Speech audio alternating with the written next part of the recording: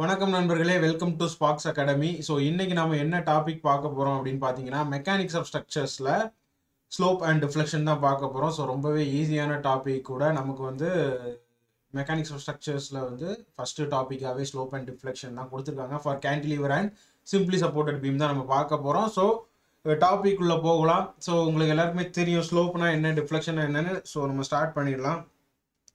So first of all slope அப்படின்னா என்ன? First ஒரு ஒரு ஒரு ஒரு பீம் இருக்கு அப்படின்னு வச்சுக்கோங்களேன். ஒரு பீம் இருக்கு அப்படின்னா the beam is subject to some load அப்படின்னா it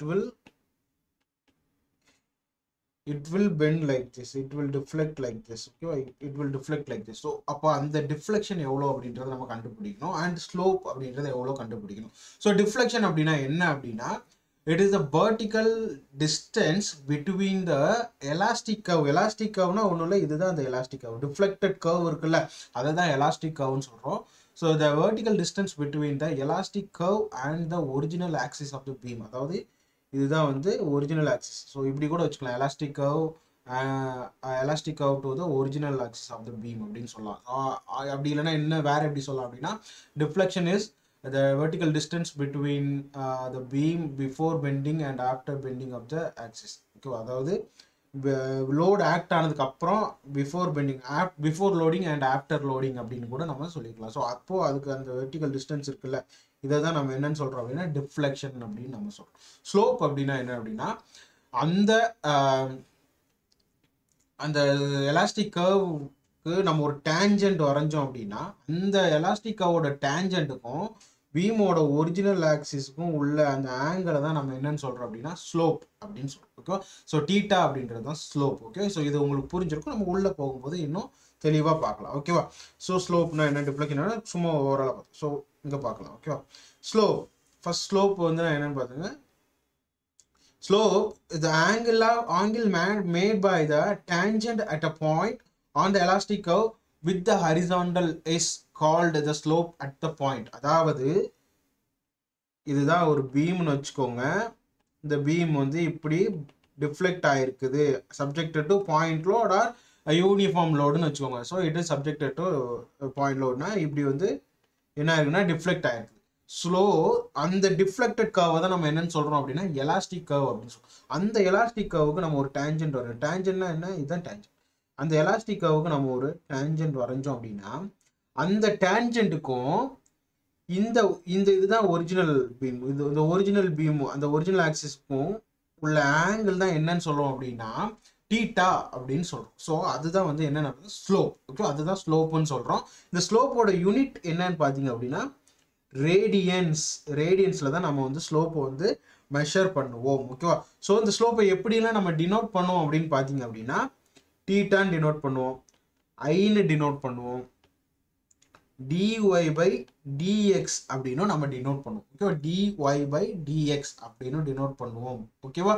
ஸோ இதெல்லாம் நீங்கள் இந்த டிஒய் பை டிஎக்ஸ் அப்படின்றத நம்ம அதை எப்படி சொல்கிறோம் அப்படின்றத நெக்ஸ்ட் ஸ்லைடில் நம்ம பார்க்கலாம். ஸோ இதுதான் வந்து ஸ்லோப் அப்படின்னு சொல்லுவோம். ஓகே, ஸோ ஸ்லோப் அப்படின்னா என்னன்னா, it is the angle between the angle measured between the tangent of the elastic curve to the original axis of the beam. அதுதான் வந்து என்னன்னு சொல்லுவோம், ஸ்லோப்னு சொல்லுவோம். ஸோ நெக்ஸ்ட் நம்ம பார்க்கக்கூடியது என்னன்னா deflection. Deflection is a vertical distance between the original axis to the elastic curve or deflected curve of the beam after loading is called deflection. ஓகேவா? Deflection என்ன? Vertical distance.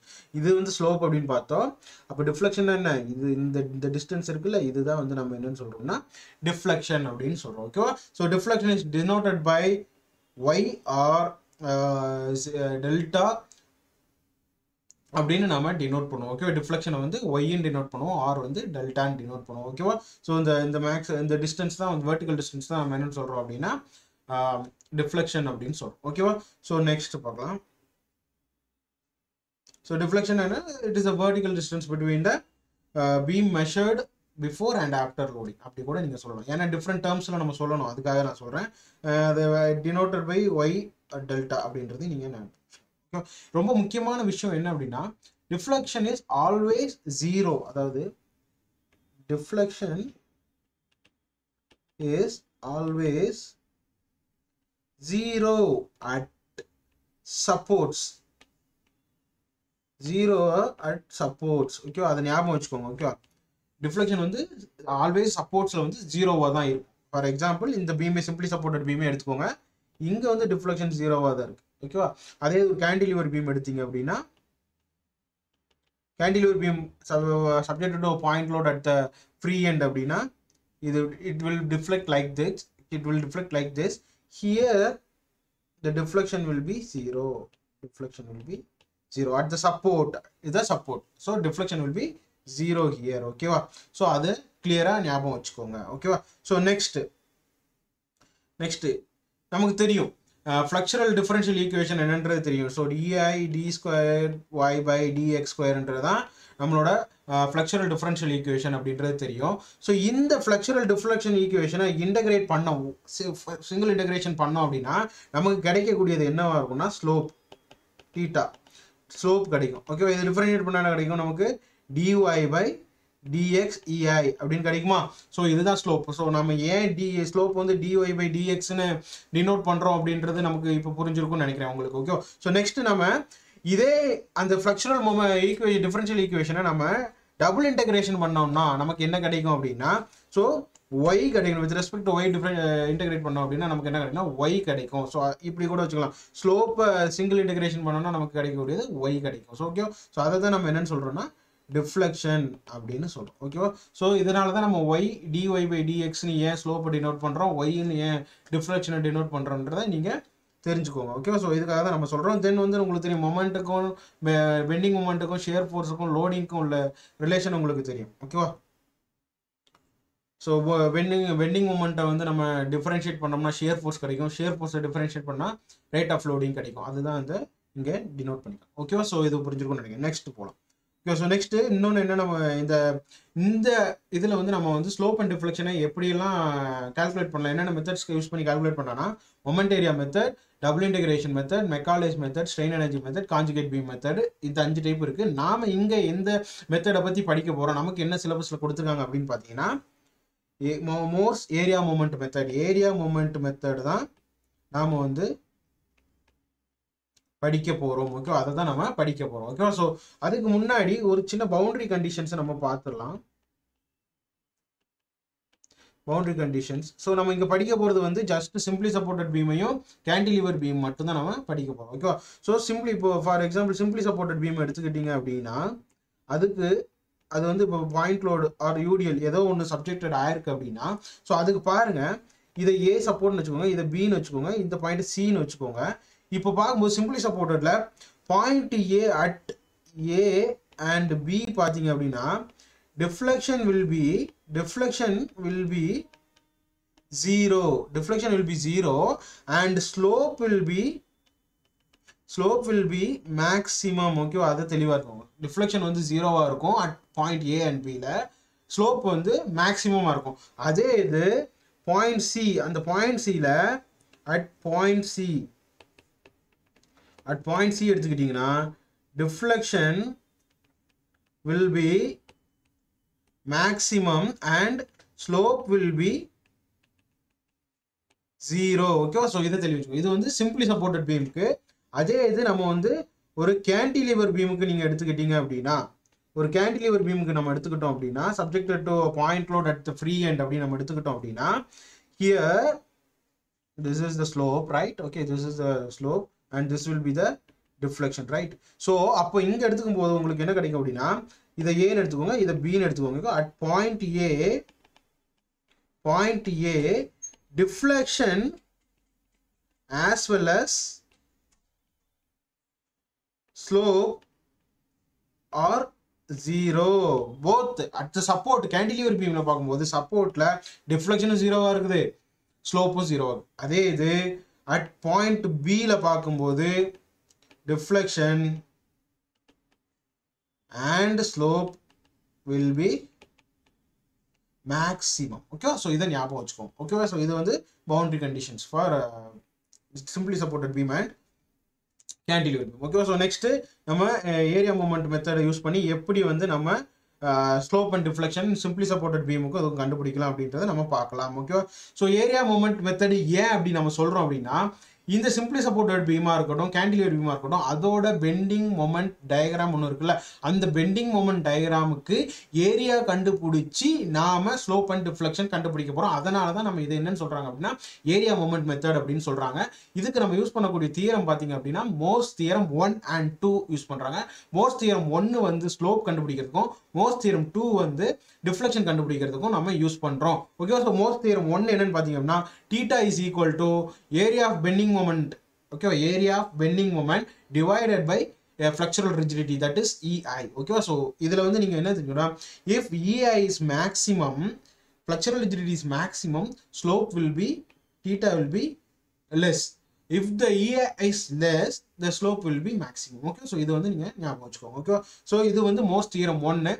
மோர்ஸ் தியரம் 2 என்ன அப்படின்னா area same தான், அதில் வந்து சின்னதாக நம்ம என்ன பண்ணுவோம்னா இப்படி கூட வச்சுக்கோங்க, the slope is multiplied with the centroidal distance of the bending moment diagram. Okay, so அப்படி கூட நீங்கள் ஞாபகம் வச்சுக்கலாம். Or deflection is equal to area of the bending moment diagram into multiplied by the centroid of the bending moment diagram divided by flexural rigidity. அதுதான் வந்து deflection. Okay, so flexural rigidity அதிகமாக இருந்துச்சுன்னா deflection கம்மியாக இருக்கும். flexural rigidity வந்து கம்மியாக இருந்துச்சுன்னா deflection maximum. Okay, உங்களுக்கு தெரியும் flexural rigidity அதிகமாக இருந்துச்சுன்னா கண்டிப்பாக வந்து rigidity அதிகமாக இருக்கும்போது deflection கம்மியாக தான் இருக்க போகுது. ஓகே, ஸோ அதில் எந்த சேஞ்சும். ஓகே, ஸோ அதுதான் இதுக்கும் ரிஜிடிட்டிக்கும் flexural rigidityக்கும் டிஃப்ளெக்ஷனுக்கும் உள்ள வந்து ரிலேஷன். ஓகேவா, ஸோ நெக்ஸ்ட் அந்த டயக்ராம் பார்த்துக்கோங்க. ஏன்றது net area of bending moment diagram, எக்ஸ்ன்றது centroidal distance, ஏன்றது flexural rigidity. ஓகே, ஸோ ஞாபகம் வச்சுக்கோங்க. ஓகே, ஸோ நெக்ஸ்ட், ஸோ இப்போ வந்து நம்ம கேன்டிலீவர் பீமுக்கு எப்படி கண்டுபிடிக்கிறது அப்படின்ற போகலாம். ஸோ அதுக்கு முன்னாடி நமக்கு என்னெல்லாம் தெரியணும் அப்படின்னா, ஒரு ட்ரையாங்கிளா இருந்துச்சு அப்படின்னா, ட்ரையாங்கிள், பேரபோலிக், இது கூட ட்ரையாங்கிள் தான், இது கூட ட்ரையாங்கிள் தான். ஸோ இந்த ட்ரையாங்கிளுக்கு ஏரியா வந்து என்ன, half into BHA. அதே ட்ரையாங்கிளுக்கு வந்து அந்த சென்ட்ராய்டு எக்ஸ் பார் வந்து எப்படி கண்டுபிடிக்கணும் அப்படின்னா 2/3 of L, 2/3 of L for triangle. அதே எக்ஸ் பார் வந்து பேரபோலிக்காக இருந்துச்சுன்னா 3/4 of L. ஓகே, ஸோ இதை நீங்கள் ஞாபகம் வச்சுக்கணும். ஓகே, அப்புறம் இதெல்லாம் நீங்கள் ஞாபகம் வச்சுக்க வேண்டிய சிம்பிள் திங்ஸ் நம்ம இங்கே பார்க்கலாம். Okay, so first Morse theorem use பண்ணி நம்ம cantilever பீமுக்கு cantilever beam with point load at free end, அதுக்கு வந்து நம்ம இப்போ என்ன கண்டுபிடிக்க போறோம்னா ஸ்லோப் அண்ட் டிஃப்ளெக்ஷன் கண்டுபிடிக்க போகிறோம். ஸோ அதுதான் இங்கே கொடுத்துருக்காங்க. ஒரு கேண்டிலிவர் பீம் இருக்குது, அதுக்கு வந்து பாயிண்ட் லோடு வந்து இந்த இடத்துல ஆக்ட் ஆகுது. ஓகேவா, பாயிண்ட் லோடு ஆக்ட் ஆகுது. ஸோ இங்கே இருக்கக்கூடிய அந்த மேக்ஸிமம் டிஃப்ளெக்ஷன் எவ்வளோன்றது தெரியணும், ஸ்லோப் எவ்வளோன்றது நமக்கு தெரியணும். Okay, so theta equal to என்ன, ஸ்லோப் ஃபார்முலா என்ன, theta is equal to A/EI அப்படின்றது நமக்கு தெரியும். ஸோ இப்போ வந்து நம்ம என்ன பண்ணணும்னா ஃபர்ஸ்ட் பெண்டிங் மொமெண்ட் டயக்ராம் வரையணும்.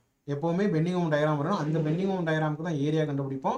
அந்த பெண்டிங் மொமெண்ட் டயக்ராம் தான் நம்ம வந்து சென்ட்ரல் டிஸ்டன்ஸ் கண்டுபிடிப்போம், அதாவது சென்ட்ராய்டு கண்டுபிடிப்போம். அதை வச்சு தான் நம்ம வந்து கால்குலேட் பண்ண போகிறோம். Okay, so first bending moment diagram, cantilever beam with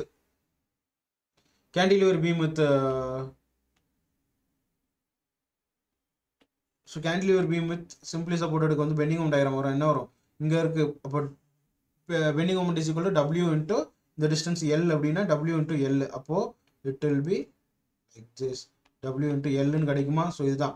so அதோட சென்ட்ரல் டிஸ்டன்ஸ் எவ்வளோ இருக்கும், அப்போது ஃப்ரம் சென்ட்ரல் டிஸ்டன்ஸ் கால்குலேட் பண்ணும். எப்போவுமே ஃப்ரீ எண்ட்லேருந்து தான் நீங்கள் கால்குலேட் பண்ணணும், not the fixed end. Free எண்ட்லேருந்து தான் எவ்வளோ சென்ட்ரல் டிஸ்டன்ஸ் அப்படின்ற கண்டுபிடிக்கும். ஸோ ஃப்ரீ எண்ட்லேருந்து இதோட central distance 2/3L and fixed எண்ட்லேருந்து இதோட சென்ட்ரல் டிஸ்டன்ஸ் வந்து L/3.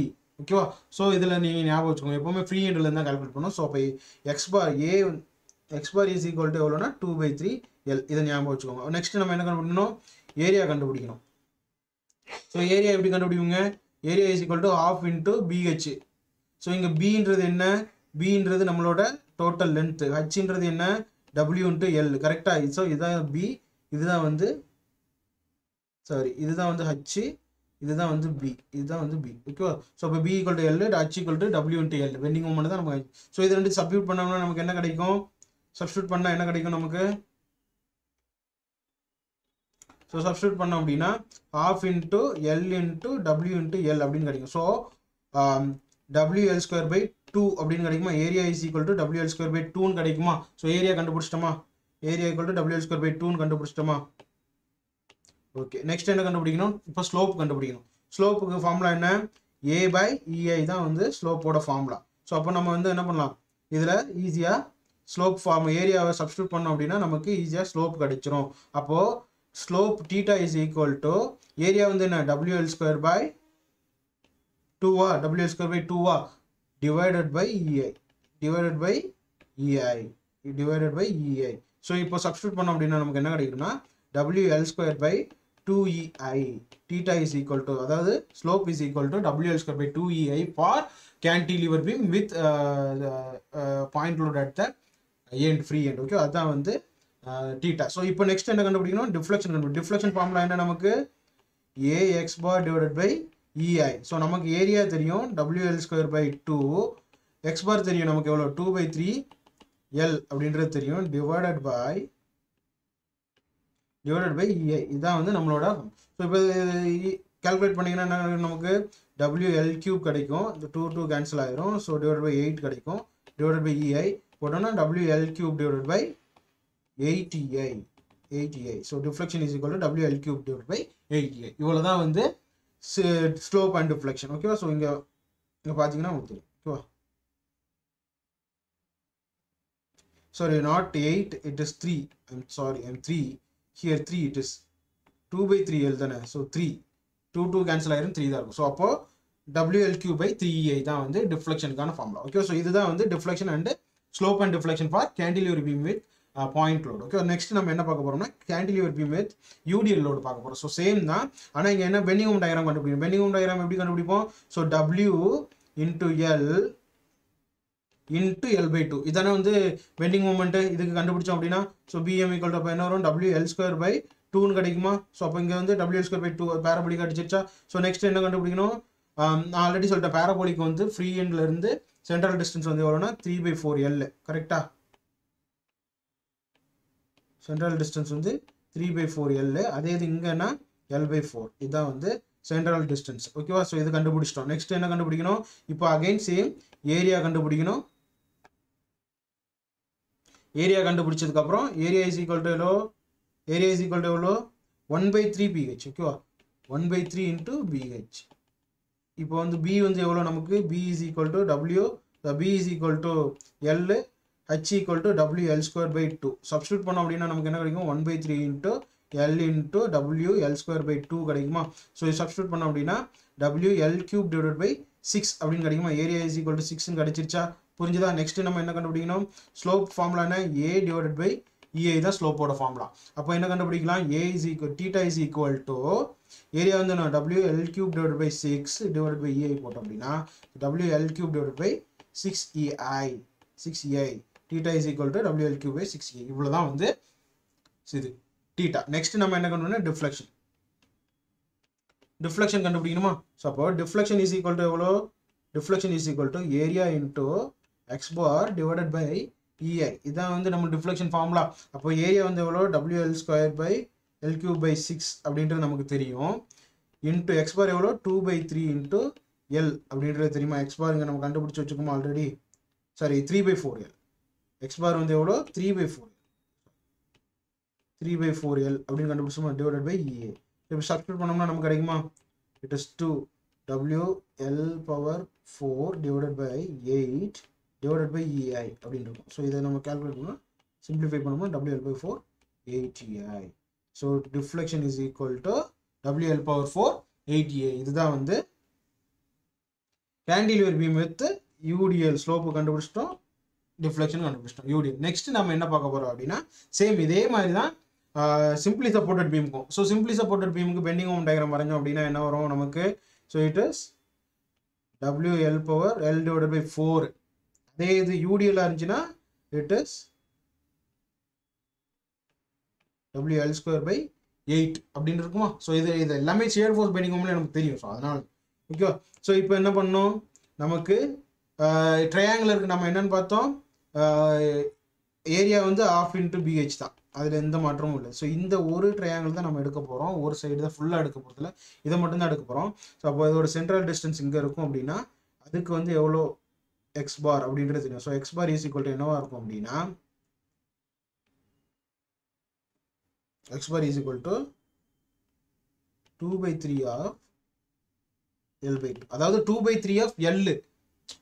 ட்ரையாங்கிள் இருக்கு 2/3 ஆஃப் எல் தான் வந்து சென்ட்ராய்டு. அப்போ இங்க வந்து நம்ம எல்லுன்னு எதை எடுத்துக்கோ, இந்த டிஸ்டன்ஸ் வந்து L/2 தான் நம்ம எல்லுன்னு எடுத்துக்கிறோம். அப்போ 2/3 ஆஃப் எல்ன்றது 2/3 ஆஃப் L/2 தான். ஸோ இதை சால்வ் பண்ண அப்படின்னா நமக்கு வந்து L/3 கிடைக்கும். x bar is equal to L/3ன்னு கிடைக்கும். x பார் கிடைச்சிச்சு, சென்ட்ராய்டு கிடைச்சிச்சு. நெக்ஸ்ட் என்ன, half into BH. B வந்து எவ்வளோ நமக்கு இங்கே L/2 தான் வந்து B. B is equal to L/2. H is equal to எவ்வளோ WL/4. Simply supported with point load தான் நம்ம சொல்றது. ஓகேவா? ஸோ இப்போ சப்ஸ்டியூட் பண்ணோம்னா நமக்கு கிடைக்குமா, area is equal to half into L/2 into B ன்றது L/2, H equal to WL/4. Calculate பண்ணோம்னா என்ன கிடைக்கும், WL² by 2 2s are 4, 4 4s are 16. ஓகேவா? So area equal to WL² by 16 அப்படின்னு. ஸோ இப்போ slope theta is equal to என்ன வரும், A/EI. Same formula தான். சப்ஸ்டியூட் பண்ணோம்னா WL² by 16 EI. ஸோ இதுதான் வந்து slope of the simply supported beam with point load, centre point load. அப்போ deflection கண்டுபிடிக்கணும்னா நெக்ஸ்ட் டிஃப்ளெக்ஷனுக்கு என்ன வரும், A x bar divided by EI. So A வந்து எவ்வளோ, WL² by 16 into x bar எவ்வளோ நம்ம கண்டுபிடிச்சோம், x bar is equal to L/3 அப்படின்னு கண்டுபிடிச்சிருக்கோம். L/3 divided by EI. So WL³ divided by 48 EI into WL³ divided by 48 EI. So deflection is equal to WL³ by 48 EI for simply supported beam with center point load. ஓகேவா? So கண்டுபிடிச்சிட்டோமா, இப்படி தான் கண்டுபிடிக்கணும். ஓகேவா? So அதே மாதிரி நீங்கள் வந்து simply supported beam with UTL கண்டுபிடிச்சாலும் அதே தான். இங்கே வந்து என்ன, பெண்டிங் மவுண்ட் டயக்ராம் மட்டும் சேஞ்ச் ஆகும். இங்கே வந்து என்ன, WL² by 8 வரும். ஸோ அப்போ வந்து B is equal to L/2 தான், அதில் எதுவும் சேஞ்ச் இல்லை. H equal to WL² by 8ன்னு இருக்கும். ஸோ L/3 வந்து என்னென்னு வரும் உங்களுக்குன்னா, x bar is equal to எவ்வளோ வரும்னா 5/8 ஆஃப் L/2 வரும். ஸோ அப்போ வந்து x bar equal to பண்ணோம்னா 5L/16 வரும். ஓகேவா? So x bar equal to 5L/16 வரும். இதை நீங்கள் சப்ஸ்டியூட் பண்ணீங்க அப்படின்னா, ஏரியா இஸ் ஈக்குவல் டு எவ்வளோ, half into area equal to எவ்வளோ அப்படின்னா, sorry 2/3 of BH. 2/3 of BH. So 2/3 into L/2 into H வந்து எவ்வளோ, WL² by 8. ஸோ இதை கால்குலேட் பண்ணிங்கன்னா WL³ divided by, so calculate பண்ணோன்னா WL³ divided by 24 EI அப்படின்னு கிடைக்கும். ஓகேவா? So slope is equal to நமக்கு டோட்டலாக ஃபைனலாக வந்து கிடைக்கக்கூடியது இதுதான், WL³ by 24 கிடைக்கும். ஓகேவா?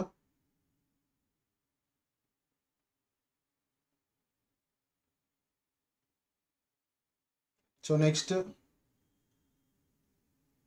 டிஃப்ளெக்ஷன் கண்டுபிடிச்சிங்கன்னா அதே தான், WL³ divided by 24 into x bar is equal to எவ்வளோ அப்படின்னா 5/16L அப்படின்னு இருக்கும். அடுத்து நான் 5/16L இருக்கும். So 5/16L divided by EI போட்டிங்கன்னா கால்குலேட் பண்ணிங்கன்னா 5/5WL/4 divided by 384 EI அப்படின்னு கிடைக்கும். ஓகே? ஸோ இதுதான் வந்து டிஃப்ளெக்ஷன். ஸோ இப்படி தான், ரொம்ப சிம்பிள் தான். நான் அதை ரொம்ப ப்ரீஃபாக எக்ஸ்பிளைன் பண்ணிட்டேன்னா நீங்கள் சிம்பிளாக சொல்லிட்டு. ஸோ இப்போ நமக்கு தெரிஞ்சுக்க வேண்டியது, இதை நீங்கள் ரிமெம்பர் பண்ணி வச்சுக்கோங்க. ஸோ இது எல்லாமே நம்ம கொடுத்துருக்குறோம். For cantilever beam with point load எடுத்து ஃப்ரீ எண்டுனா அதோட slope WL² by 2A. Deflection பார்த்தீங்கன்னா WL³ by 3A. அதோட central distance slope deflection by slope ratio பார்த்தீங்கன்னா 2/3L. கொஸ்டினில் கேட்கறதுக்கு சான்சஸ் இருக்கு. ஓகேவா?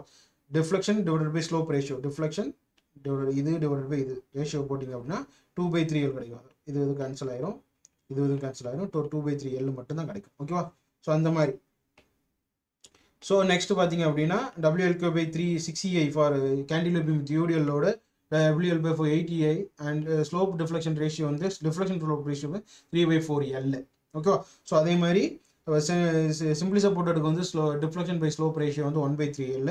அதே இது simply supported beam with point uniformly distributed load அப்படின்னா இட் இஸ் 5/16L. ஓகேவா? ஸோ இதெல்லாம் நீங்கள் ஞாபகம் வச்சுக்கணும். ஸோ ஒரு simple problem, cantilever beam with 2 metre span, L equal to எவ்வளோனா 2 மீட்டர் கொடுத்துட்டாங்க. வைடு வந்து எவ்வளோ கொடுத்துருக்காங்கன்னா 200 mm, பிரெத்து வந்து 200 mm கொடுத்துருக்காங்க. டெப்த்து வந்து எவ்வளோ கொடுத்துருக்காங்கன்னா 400 mm கொடுத்துருக்காங்க. லோடு வந்து W is equal to எவ்வளோனா 10 kN கொடுத்துட்டாங்க. ஓகே? E ஈக்குவல் டு எவ்வளோ அப்படின்னா 2 into 10 பவர் 5 கொடுத்துட்டாங்க. Okay, கேண்டிலிவரி beam, okay, rectangular beam தான். ஸோ இப்போ நம்ம என்ன கண்டுபிடிக்கணும் அப்படின்னா டிஃப்ளெக்ஷன் கண்டுபிடிக்கணும். ஸோ டிஃப்ளெக்ஷன் ஸ்லோப் வந்து எவ்வளோ, a/ei, டிஃப்ளெக்ஷன் ax/e. நமக்கு தெரியும் கேண்டிலிவரி பீம் வித்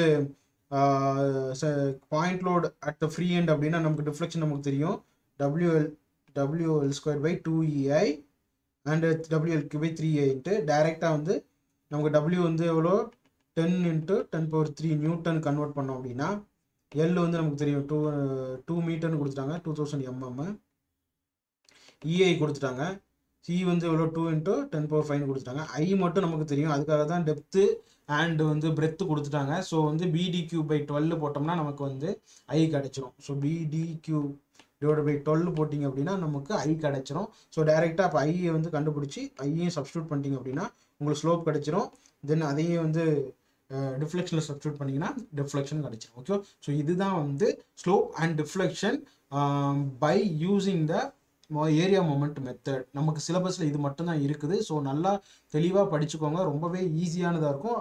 அட்லீஸ்ட் நீங்கள் ரிமெம்பர் பண்ணிக்க வேண்டியது இந்த டேபிளர் காலத்தை நீங்கள் கண்டிப்பாக ரிமெம்பர் பண்ணி வச்சுக்கணும். கண்டிப்பாக மக்கப் பண்ணி வச்சுக்கோங்க. உங்களால் இவ்வளோ கான்செப்ட் ஞாபகம் வச்சுக்க முடியலனா கண்டிப்பாக இந்த டேபிளை நீங்கள் மக்கப் பண்ணி வச்சுக்கோங்க. கொஸ்டினில் கண்டிப்பாக கேட்பாங்க. What is the deflection of cantilever beam with point load at the free end, what is the deflection of simply supported at the centre point load அப்படின்னு கேட்கலாம். ஸ்லோப் என்னன்னு கேட்கலாம், டிஃப்ளெக்ஷன் பை ஸ்லோப் ரேஷியோ என்னன்னு கேட்கலாம். Okay, so இதில் நீங்கள் தெளிவாக இருந்துக்கோங்க. ஓகே கைஸ், ஸோ நம்மளோட online course Sparks அகாடமியோட online course நம்ம கொடுத்துக்கிட்டு இருக்கிறோம்.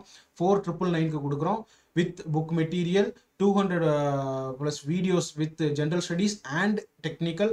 தென் பார்த்தீங்கன்னா test serious, general studies plus technical, இது எல்லாத்துக்குமே நம்ம கொடுத்துக்கிட்டு இருக்கிறோம். ஸோ 4999 தான் வேணுன்றவங்க நம்ம அகாடமி கான்டாக்ட் நம்பரை கான்டாக்ட் பண்ணி நீங்கள் எப்போ வேணால் வாங்கிக்கலாம். இந்த லாக்டவுனில் இந்த எஃபெக்டிவாக யூஸ் பண்ணி நல்லா ப்ரிப்பேர் பண்ணுங்கள். கண்டிப்பாக நம்மளால் JDO கிளியர் பண்ண முடியும். தேங்க்யூ கைஸ், லைக் பண்ணுங்கள், ஷேர் பண்ணுங்கள், நம்ம சேனலை சப்ஸ்கிரைப் பண்ணிவிடுங்க. Okay, thank you so much.